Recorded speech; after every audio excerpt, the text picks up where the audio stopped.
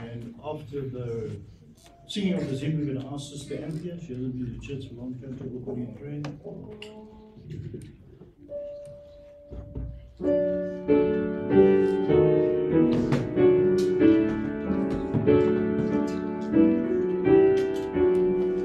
Shall we stand?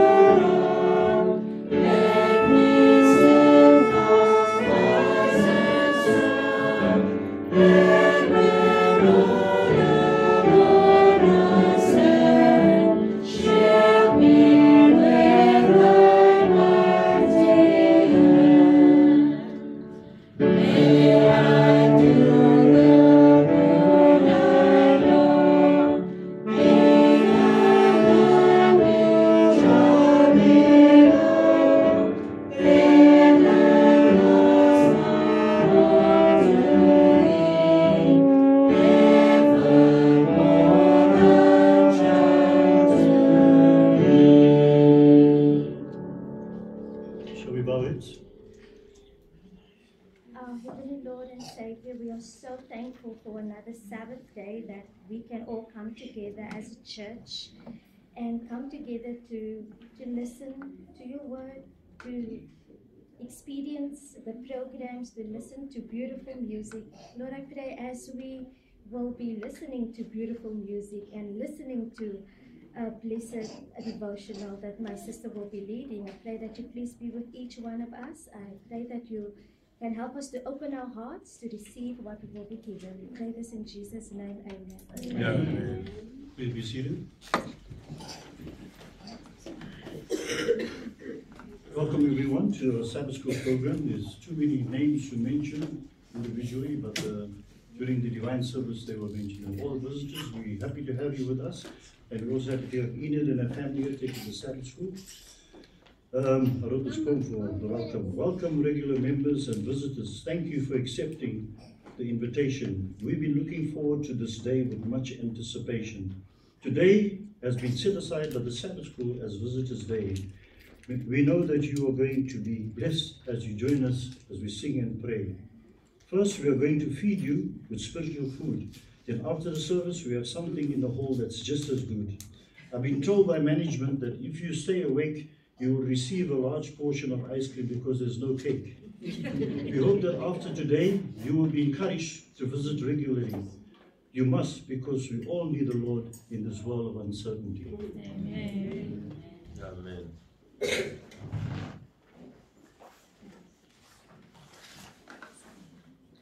Good morning, church. Can you all hear me? I'd just like to take this opportunity for allowing the Sabbath School to let me share just a little bit of information on drugs as we go into Drug Awareness Month, and we try to address this pressing issue of drug abuse. If I may take a quick survey amongst you. I'll just wait for the slide.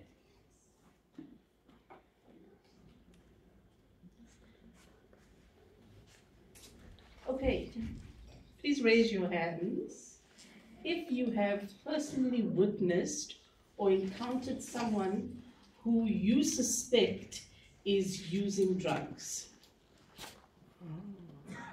Okay, few people. Good. Right, next question. Do you know anyone in your family or circle of friends that you suspect is a user? So now a little bit closer to home. Okay, a few people, good. Do you feel comfortable talking about drug-related issues with friends, family, or trusted adults? Okay, and I'm just going to follow that up by, if I may ask, maybe someone would like to share why they're not so comfortable. Is it too sensitive? Do you feel that someone might take it the wrong way? Nobody wants to share? I think maybe, like, for myself, I feel like I'm not equipped to do Right. it. Okay, And so, based on that, I wouldn't initiate a conversation. okay. Yeah. So I'm glad you mentioned that, because today I've entitled my talk Redemption Road, World Drug Crisis, and I've included South Africa in, and why Jesus is the answer. And as we go through this talk, I want you to bear in mind that we are to bring the light to the world, but Jesus is there to save these individuals. So if you are feeling a little bit shy or uncomfortable, our job then is to pray, and pray without ceasing for these individuals. I'd like to share maybe someone that we knew. It was a musician, his name was SK, and he was a wonderful person. He played with our family music, not a Christian, but knew of Christ. And one regret that I think maybe we as a family have is that I'm not sure how much of Christ I shared with him. And he stayed at our home, he went to church with us, and one evening he sang Abide With Me, and that piece is sort of ruined for me now because he was crying with Abide With Me. And his thought was, and he was on drugs. Wow. He was on a nyope, a very common drug in Johannesburg. But he knew the song Abide With Me, and his wish was that he would sing Abide With Me for his mom's funeral. Unfortunately, due to drugs, he never got that opportunity. He took his own life, and his mom died of heartbreak because of it. And the question that when you hear this hymn, did I share Christ? What did I do? Drugs is a pandemic that is increasing yearly, and governments don't have the answer. In fact, some approach is to legalize certain drugs. Some to turn a blind eye, some to get in on the profits, or supply the equipment needed to drug addicts. Right? Now, please, I'm sorry, there are some graphic images, so please look away. I'll try to go through them quickly. Here we have, this is one article that said, globally, some 35 million people, and up from an earlier estimate of 30 million people, suffer from drug use, right? It affects the whole world. That's an article about marijuana being high amongst inmates. Okay. On the left-hand side, your left, is Pakistan. Wow. Drugs in Pakistan. Look at that adult, good-looking adult. Look at what drugs is reduced him to. On the right-hand side, if you think it's just certain places, that's Afghanistan. Also, same sort of situation. Sierra Leone, and there's a bit of controversy with Sierra Leone, because at the moment they are mixing their drugs with human bones, which they get from graveyards. Right? The bottom is Kenya, that has high drug problem amongst the youth. And here we have, here's the article, I think it was the Business Times. The ex-Honduras president was charged for aiding and abetting drug peddlers, drug cartels. And this was last year, right? The United Nations did a special report on drugs. It was released last year. They called this, they placed this report or printed this report because it affected them achieving, and I wish I knew, there we go. Because it affected them achieving the Sustainable Development Goals. Now, these were the 4 areas that affected them. Firstly, that drugs was a challenge, right? Because it hindered their progress of making policies and laws to control the situation. It also did not allow them access to evidence-based information that talked about HIV, AIDS, and hepatitis C, which they also wanted to control. It also, on the third aspect was that with law enforcement, they couldn't keep up with the criminality of the drug traffickers. And lastly, they did not know how to control their public health system. Now for me, not once in this entire report do they mention the winning of the soul or the drug user. They were more worried about policies, etc., than the actual individual and what they can do for the individual. This is their statistics.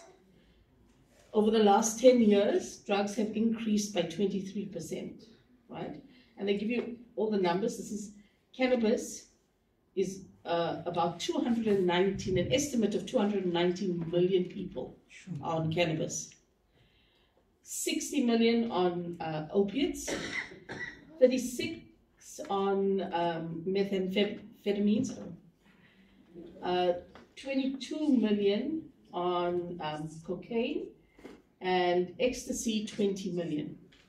These are the stats regarding women and how many percentages of women are on these drugs, right? 13.2 million people as of last year will inject themselves with some sort of drug. 6.6 million are living with hepatitis C, 1.6 million are living with HIV, 1.4 million are living with both HIV and hepatitis C. People with drug disorders, so the effects that the drugs have taken, have increased by 45% across the world. Right? So as you can see, drugs is a huge problem. South Africa is included. South Africa is the global hotspot according to the business tech. It's our global hotspot for drug trafficking because Cape Point is central to easy access to Europe as well as the East. So it's easy for the drug cartel to have access to the escape routes, etc., and trading in regards to the drugs. And here's just the quote that says that we are easy access to Europe and the East, the Far East. So, what the world needs is Jesus. And I'm going to ask Uncle Malcolm to lead us in a familiar chorus. I had to learn it, I'm afraid. I think it's a generation thing, and I'm glad I learned it. To lead us in the chorus, what the world needs is Jesus, just a glimpse of him. I'm going to ask that you stand, you may join, I don't know if you stand, please, Uncle Malcolm. But please join us in singing, what the world needs is just a glimpse of Jesus.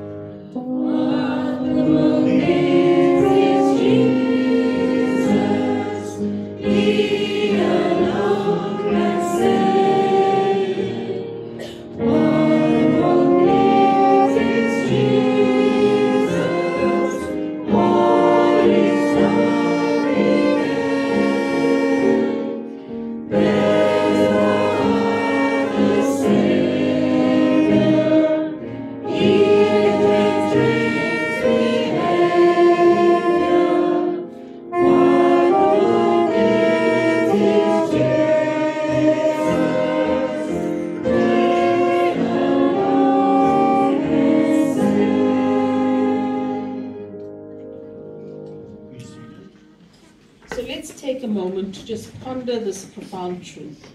What the world needs is Jesus in the midst of darkness that often accompanies substance abuse. This simple yet powerful statement reminds us of the ultimate source of hope and healing. True transformation comes not just from external interventions, but from a profound encounter with love, grace, and redemption offered only by Jesus. Jesus answered in John 14, verse 6, I am the way, the truth, and the life. No one comes to the Father except through me. This highlights the centrality of Jesus Christ as our ultimate source of truth and salvation. The Bible does not explicitly mention drugs as we understand them today, but it does address the principles related to substances and to substance and pleasures that alter the mind's behavior. Okay. One example is referenced in and found in Galatians 5, verse 19 to 21, and it says, the acts of the flesh are obvious: sexual immorality, impurity, debauchery, idolatry, and witchcraft, hatred, discord, jealousy, fits of rage, selfish ambition, dissension, factions, and envy, drunkenness, orgies, and the like. I warn you, as I did before, that those who live like this will not inherit the kingdom of God. In fact, the term witchcraft in this text is translated from the Greek word pharmakia, which also includes pharmaceutical drugs, which can be a problem. But today our focus is drug abuse. Okay, so as a Christian community, we play a vital role in sharing Christ, not only as to the drug user, but to the concerned citizens, healthcare professionals, policymakers, and our educators. We are to rescue, but we cannot do this without understanding what we are up against. We need to go to Scripture to equip ourselves, because we are called to rescue, to care, and not to judge. So let's understand what drugs are. Drugs are chemical substances that affect both your mind and your body. The prolonged use of drugs may lead to physical and or psychological dependence. An overdose of any drug may lead to death. And there are many individuals, because of the state of their mind, take their own life. I've been witness to it in quite a few of my students at schools. It really affects the learner, when they see this, because they then have a lower chance of actually making it through their life without drugs. Okay, so why do we take drugs? Teens try to take drugs to feel older, to feel cool, to feel different, peer pressure. Maybe they have had access to family and friends that have been taking it. Maybe it's the media that have influenced it, like social media. To relieve stress or relax, boredom, celebrations, to be happy all the time, and past emotional and physical traumas that they want to suppress. Now, the reason why I mentioned teens specifically is because there are exceptions where there are children that do take drugs at younger ages, but most of the data is aimed at teens because that's when the experimentation wants to start. So,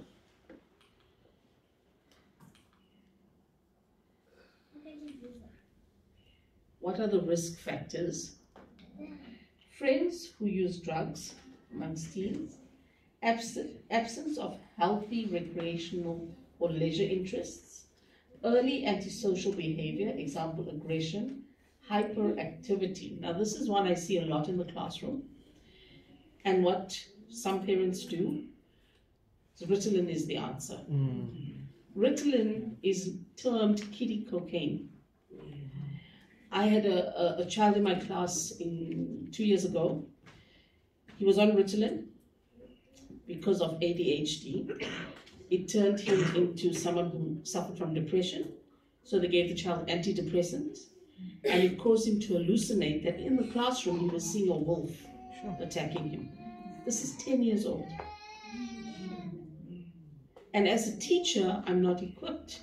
How do I deal with a situation like this? So, parental drug use, academic failure, little commitment to school, favorable attitude towards drugs, prenatal exposure to alcohol, alcohol syndrome, prenatal alcohol syndrome. Really, the children suffer in schools to be able to think and get the information that they need. Their development is very poor. Family management problems, poorly defined rules, lack of monitoring, excessive discipline, negative communication patterns, and poor anger management all contribute to the risk factors in taking drugs. So what types of drugs do we have? We have stimulants. The first group, they speed up the brain and central nervous system. Depressants, they slow down the brain and central nervous system. And hallucinogens, they are drugs that the user uses to alter their state of consciousness, right? And there's some of them that are listed. The next slide, I just want to go through a few examples. Again, please, some warning is advised for sensitive viewers. Nicotine and tobacco, the effects of nicotine and tobacco. Healthy lung, smoker's lung. These are cancers. This is a baby that is underdeveloped because of smoking. And this is the example, I just go back a slide, of a stimulant, a drug taken as a stimulant and the effects of it. Alcohol, right? These are the, sorry, let me just get the depressants or the downers. Alcohol tends to do that. This is the effects of alcohol in the body. So normal brain, a person who has Alzheimer's disease, you can see there's a little bit of damage to the brain. Person who is on excessive alcohol, binging, right? Healthy liver, fatty liver, which is also caused by alcohol, cirrhosis of the liver, right? And if you compare the size, that's what it looks like. Healthy heart, heart that is being attacked by alcohol, right? Alcohol, kidney damage. So these are the effects that these people are faced with on a daily basis when they take these drugs. Right, and of course, the hallucinogens or mind-altering substances, these are the faces of methamphetamine. Quite popular at the moment and on the rise. This lady here is 40 years old, right? So these are young people that are being affected. Right, in South Africa, I've included this because of these are the common ones in South Africa that the SAP is trying to deal with: alcohol, cannabis, heroin, Niapwe, very popular in Johannesburg, mandrax, methamphetamine, right, also known as cat, crack cocaine, codeine. I believe that's a thing, and you get them in cough mixtures, which people go and buy cough mixtures to drink it. Methamphetamine. Now this is interesting. This is on the rise in South Africa. But in America, they've surpassed methamphetamine. They are now taking a drug that includes a tranquilizer. So it's known as Tranq. And it's a tranquilizer used for animals, which they put into the methamphetamine. And it causes a flesh-eating bacteria, which they are now addicted to. Because their state of mind is so altered. Ecstasy, LSD, and of course the white pipe is what we are struggling with in South Africa. In the midst of our drug crisis, there shines a beacon of hope, the unwavering promise that Jesus saves, right? As the Apostle Paul writes in Romans 10 verse 13, For everyone who calls on the name of the Lord will be saved. The powerful truth echoes throughout the ages, reminding us that no matter how lost or broken or how damaged we may feel, there is always hope in the saving grace of Jesus Christ. I would like to go.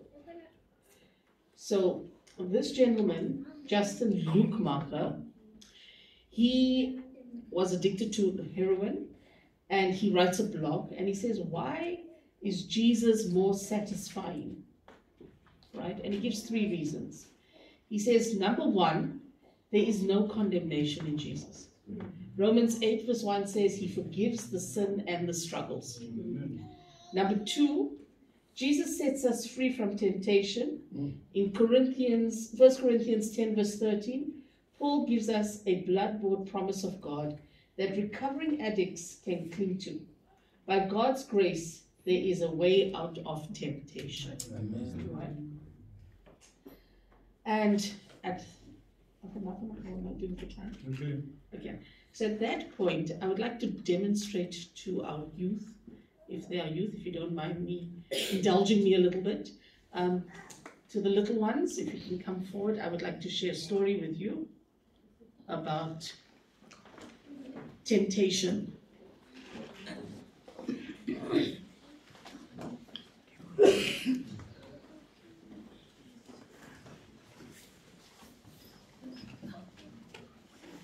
So just earlier, we just asked them to post the placard that would say no to drugs. And Annie, you are in my class. Please come up. I'm going to ask you to volunteer for me.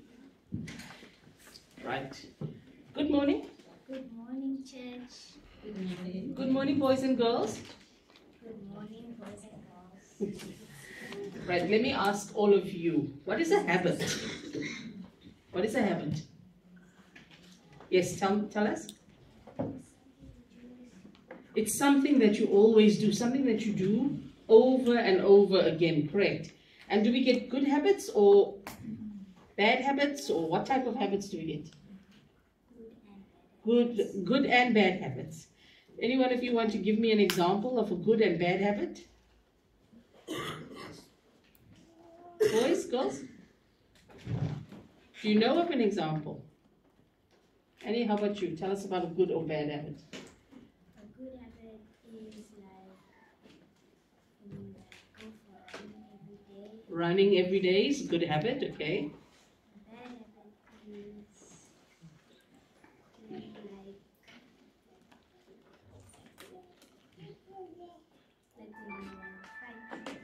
When you fight people every day, when you take drugs, right, Annie? Every day, okay.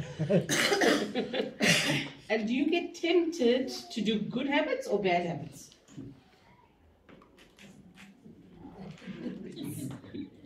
You don't know. I think it's most times we get tempted to do bad habits, correct? Than the good habits. Okay, so boys and girls, I want to show you something, right? And if you put your hands together for me, like that, right, piece of cotton, this represents habit forming, right?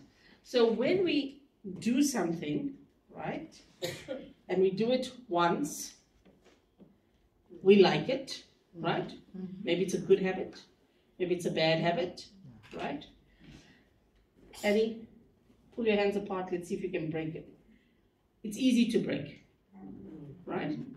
Put your hands together again for me. Right, so now let's say we are creating a habit. We do it again, like brushing our teeth, right? Good habit, right? Saying prayers, good habit. And we do it over and over and over, sorry Annie, and over and over, and eventually it becomes part of our lives, right? Now, what if it's a bad habit? What do you think is going to happen? Yes? Tell us. You're not going to be able to break the bad habit. It's going to become very difficult. Right, Annie, let's see. Okay, don't hurt yourself. Right. Very bad to Very hard to break a bad habit, but we have an answer. And our answer is represented by my scissors. Jesus Christ is our answer. Amen. We need to pray and ask God to help us to break these bad habits, right? And you know what? God is going to answer. He's going to come and He's going to set us free from our bad habits. Amen. And I hope that you will remember that, boys and girls. When someone says, please try this, what are you going to say, Annie? Yes, and what are your friends going to say? You're going to say, yes, I tried it. If it's a good habit, right? If it's a good habit, if it's a bad habit, I'm going to say, yes, I tried it. If it's alcohol, drugs, and your friends, what are you going to say? Say no to drugs. Say no to bad habits. Right? Thank you. Thank you very much. Amen. The third reason, and I like what this gentleman said here. He said, heroin is fleeting. The hit that you get eventually wears off. But Jesus is eternal. And the knowing of Jesus is continuous.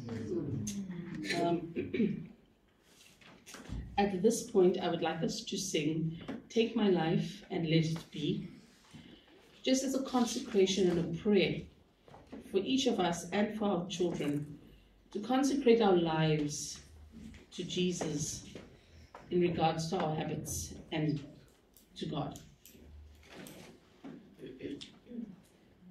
I think it's hymn 340. Oh, sorry, 330.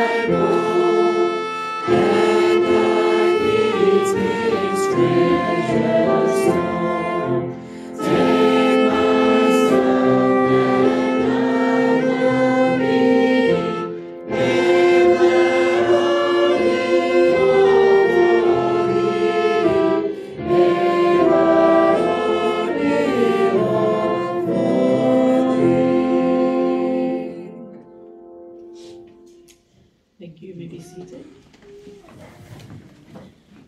So in conclusion, 2 Timothy.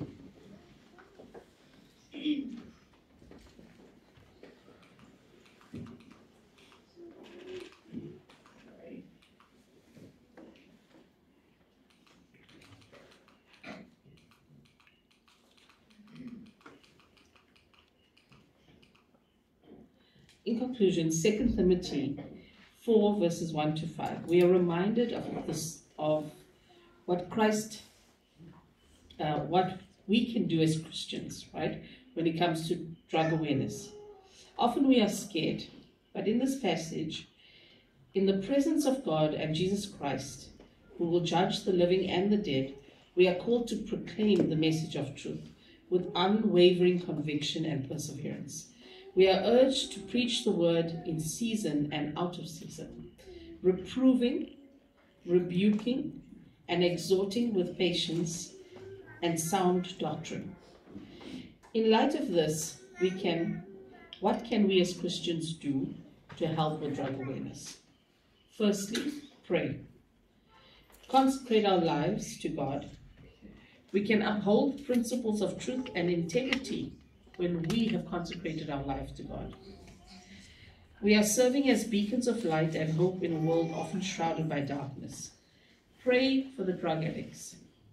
Pray for the drug dealers. God, in his still small voice, can save at all times. Just also another example, at Westbury Seventh-day Adventist Church, they would have prayer sessions early on a Sunday morning. They wouldn't go to homes, they would just stand on the street corner and we would meet up in groups and just pray. And two things that happened that one morning. One, as we were praying on the street corner, a drug dealer came out. Powder on his face. It was right in front of a drug factory. And the group was, can we pray with you? And he was, yes, please pray for me and pray for my brother, he's in there. And we prayed. And we hope, we shared a message with him of hope. And we know that God will speak to his heart for the mere fact that he agreed for us to pray for him. That same morning, my mom's section of the group were walking and there was a car full of teenagers, and obviously they had come from a place and they were not okay. They were obviously high. And one of the boys said, pray for me, auntie. And he started to tear. God will speak to these people. We just need to pray. Right? Pray individually as well. Secondly, set a good example by living our lives characterized by sobriety, compassion, and commitment to the well-being of others. We can demonstrate the transformative power of Christ's love to those around us. Do not judge others. You do not know what their family is going through when they are exposed to this. Thirdly, we can actively engage our efforts to raise awareness about the dangers of drug abuse and addiction, both within our communities and beyond. This may involve supporting the initiatives aimed at prevention, like Drug Awareness Month, providing resources and support to those struggling with addiction, and advocating for policies that promote education and access to treatment. Creating support groups in your church with professionals, for example, a social worker, a nurse, maybe there is a medical doctor that can assist. It may also involve teaching, it will also involve teaching our youth at church. It is not the responsibility of our Sabbath school teachers to do that, but we can assist them in teaching our youth and our Sabbath school class to say no to drugs and empowering them against peer pressure. And fourth, do not put yourselves in situations that will tempt you. Ask God to lead you, right? 1 Corinthians 10 verse 12 to 13 says, no temptation has overtaken you except what is common to man. And God is faithful. He will not let you be tempted beyond what you can bear. So let us hold fast to the truth and let us do our duty in being ambassadors of Christ, but are also our privilege as instruments of His grace and mercy in a broken and hurting world. The ultimate truth, Jesus saves. Amen. Our closing hymn. Oh, sorry. Oh, I forgot we have a special for us. Sorry. Thank you. Yes. Sure.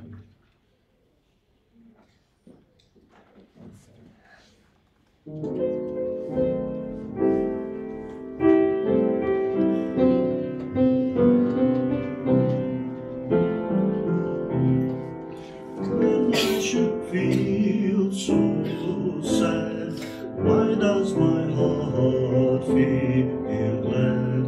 Why do I feel so happy and gay? For all of my burdens are small, yet I'm not worried at all.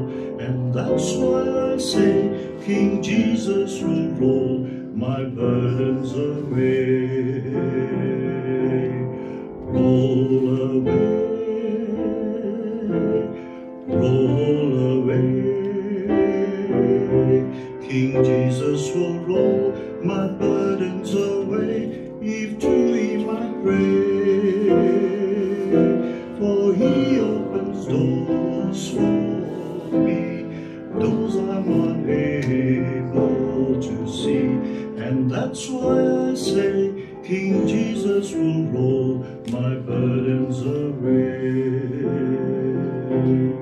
Just like a king on a throne, I'm never left all alone. I have a friend who walks beside me each day, and all He asks me to do is just keep His love and be true. For if I obey, King Jesus will roll my burdens away. Roll away, roll away. King Jesus will roll my burdens away, if to Him I pray. For He opens doors for me, doors I'm unable to see. And that's why I say, King Jesus will roll my burdens away. Roll away, roll away. King Jesus will roll my burdens away, if to Him I pray. For He opens doors for me, doors I'm unable to see. And that's why I say, King Jesus will roll my burdens away. And that's why I say, King Jesus will roll my burdens away. Amen. We stand as Jeremy closes in prayer for us.